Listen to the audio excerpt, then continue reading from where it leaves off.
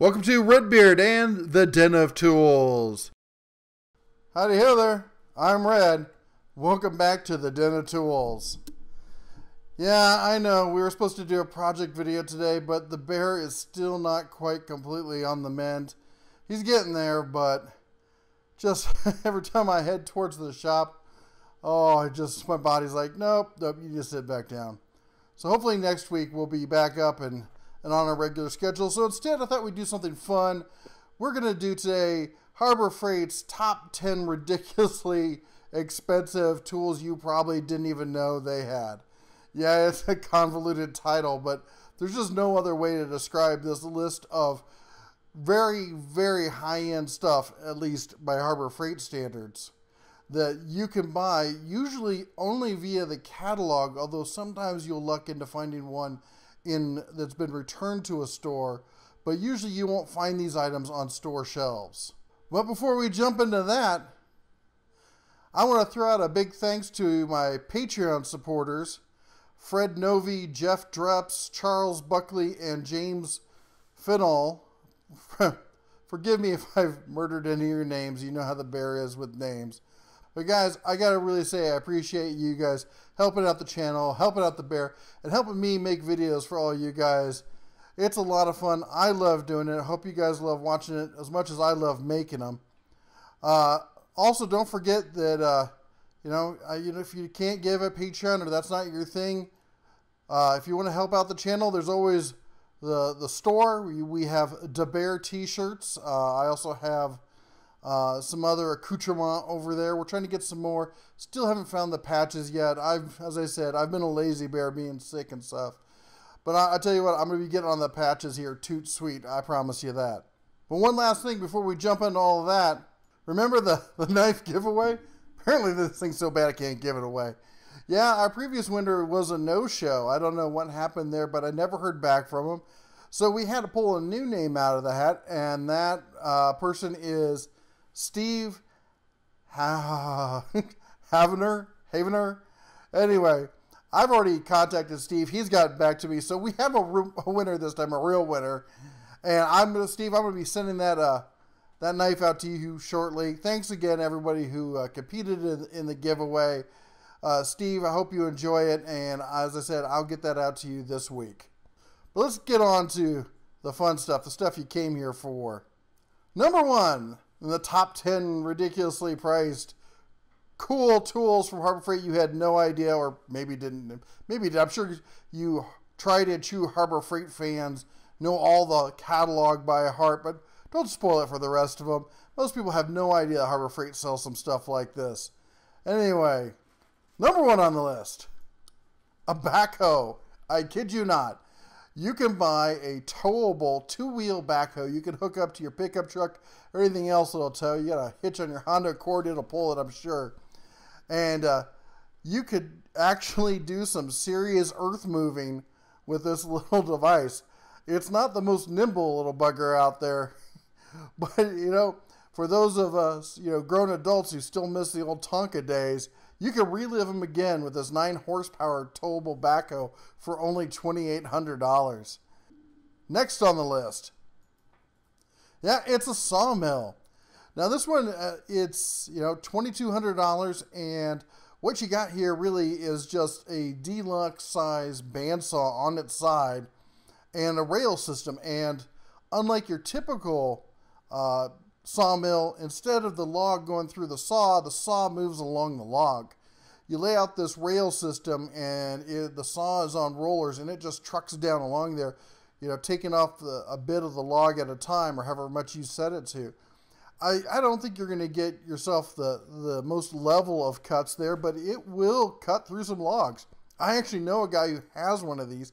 He's had it for years, and he loves it. He's got some property up in the Sierra Nevadas. He cuts his own firewood and lumber. He built a whole extension to his house using one. So, as I said, like with many Harbor Freight items, it may not be perfect, but it gets the job done. Number 3 on the list, a scissor lift. Yeah, guys, if you are trying to make a step up from shade tree mechanic to, on-site service, or, start your own shop, having a good hydraulic lift just can't be beat, because, you know, just jacking up a car, there's just some things you can't do. But trying to buy a real, you know, bolted down, what do they call their pillar lifts? I don't remember. But try to buy, you know, a real shop lift. Those things are stupidly expensive. But with one of these for $1,500, you can start, you know, competing with the big boys. You know, buy something like this, pick it up used if you can, make sure it's a good working order, you know, and pocket the difference and save up while using a tool that'll get the job done for now. 9-speed vertical milling machine. Now, this is one of the ones that most people know about, that Harbor Freight has a mill. But, you know, most of it, usually when they're talking about, is that little mini mill that you see over there for $700. This 9-speed is quite a decent piece of machinery. It's not going to give you the most precision milling. If you've got to do high-end professional stuff, obviously this isn't the mill for you. But believe it or not, it can do some pretty good detail work. And what a lot of guys do is you can get yourself some stepper motors and hook it onto this machine and turn it into your own CNC mill, which will let you do a lot of really creative stuff. Number 5 is its little brother, the 1.5 horsepower one. Yeah, it's, you know, it's a little bit smaller. It won't handle nearly as much, but it's got a lot more power than that little two-speed benchtop one. And again, you don't usually find these in the store. This is something that's usually by mail order only. Every once in a while, I've seen them as a return item. But if you can get your hands on this for $1,200, you can have a lot of fun with that. Number 6 on the list, some more automotive stuff, is the Autel Automotive Diagnostics and Analysis System. Yep, you know, cars these days, you open up the hood and there's that big plastic cover that essentially says, "Do not touch." It's not like when I was a young cub and you could, you know, with a box of wrenches and, you know, open up the hood and pretty much go to town and fix about anything yourself. These days, you can't figure out what's wrong half the time. They're so complicated with the computer systems they have. And they're trying to force you to take it into the dealer by having those complicated computer systems. Well, Harbor Freight's got your back here. For $900, you can tap in and do a lot of the diagnostics for a lot of major brands yourself. Because, again, for those of you trying to step up from that shade tree mechanics, you know, to you know, maybe your own full-time gig working for yourself, like we all like to be doing, right? This is the tool that'll get you started and get you on the road to future success. Number 7 on the list, Predator generator. Now I know you're saying, "Hey, Bear, I see the generators all the time at Harbor Freight." You probably don't see this one. 13,500 peak, 11,000 running watts. This is the big boy of generators. This is a site generator. You'll see, you know, working on a work site for guys, you know, when you can't tap into the grid. In fact, you see that bolt there on top? What's that for? Yeah, any of you guys who've been on a site, you know what that's for. That's for hoisting that thing off the ground so it doesn't go walking away in the middle of the night. And that's what this is for, man. You can power a whole bunch of stuff with this thing. You can run an entire job site. And from everything I've heard about these Predator generators, they're bulletproof. You know, for $1,700, you can run a whole household off of this thing. If you're a prepper type and you want some real emergency backup, that's your boy right there. Number 8 on the list, 16,000 max starting 15,000 running watts tractor-driven PTO generator. Now, I bet a bunch of you don't even know what the snot a PTO generator is. If I'm not mistaken, that acronym stands for Power Takeoff. Back in the day, you used to be able to take your farm truck and go out to a spot on the farm where you were working, park it, put it in a gear, and the linkage coming off the drive shaft would have an adapter like you see there on the bottom, and it would connect directly to that drive shaft and into a device. And they had stuff like post hole diggers. Anyway, this is a generator. It lets you turn your vehicle into an actual generator right there. And there's probably a bunch of different ways you could also connect this. You know, if you had some other form of kinetic power, like a water wheel or something else, you could connect to this to get power off of it. That's a pretty spiffy device for $1,300 and something you probably never think about from getting from, you know, Harbor Freight. Tractor Supply maybe, but not your local Harbor Freight. Number 9, the Predator engine. Yeah, for those of you regulars around here, you know the Bear just picked one of these up.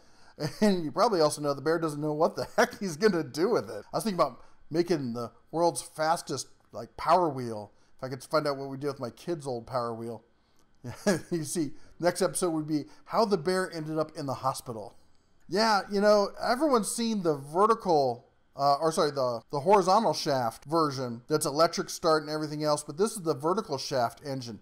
And it's a tad bit bigger, 708 cc. That's 22 horsepower. Guys, for a small engine, that's a lot of oomph in it.